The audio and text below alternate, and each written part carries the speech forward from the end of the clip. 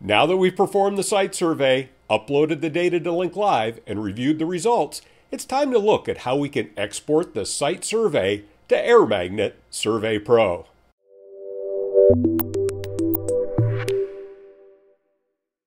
Conducting a Wi-Fi site survey using AirMapper and uploading the data to Link Live offers several benefits.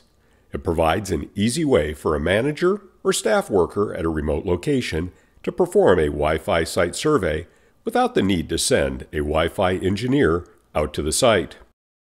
It also allows the survey data to be easily uploaded and reviewed from anywhere in the world, while also providing an easy means to share the survey results without the need to load special software or worry about operating system support. However, there are times where more in-depth analysis that goes beyond the functionality provided in Link Live is required, or, because of policy reasons, an offline solution is needed. If your organization is currently using AirMagnet Survey Pro to conduct and analyze Wi-Fi site surveys, you may want to continue to produce the same reports even if an AirCheck G2 or Etherscope NXG with AirMapper are used to collect the site survey data. In this video, I will go through the process of exporting the site survey data from Link Live and importing the .amp file into AirMagnet Survey Pro.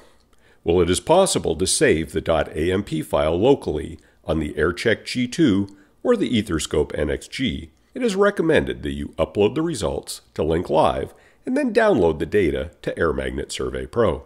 This simplifies the process of transferring files between the data collector and the cloud, and provides the option to share the site survey data through Link Live. The process for exporting the site survey data from Link Live and importing it into AirMagnet Survey Pro is as follows. First, log into Link Live and go to the AirMapper section. From here, click on the desired site survey. In the upper right corner of the screen, you will see three options: Export to Survey Pro, View Analysis, and View Survey. Clicking on Export to Survey Pro will create an .amp file and download it to your computer. This file is typically placed in your Downloads directory. After downloading the file, I will run AirMagnet Survey Pro on my computer. I will then click on File, Open Project. I will select the .amp file I downloaded from Link Live. A window will appear allowing me to specify the project directory. In this case, I'll use the recommendation provided by AirMagnet Survey Pro. Clicking OK will convert the AirMapper project into an AirMagnet Survey Pro project. After the conversion is complete, the survey project is displayed on my screen. From here, I can apply filters, change thresholds, generate reports, and use all of the other functionality available on AirMagnet Survey Pro, just as if I performed the site survey using AirMagnet Survey Pro. To summarize, it is recommended that after completing the Wi-Fi site survey with AirMapper, you upload the site survey data to Link Live. From Link Live, anyone within your organization can easily select the site survey and download the AirMapper.amp file to a computer with AirMagnet Survey Pro installed.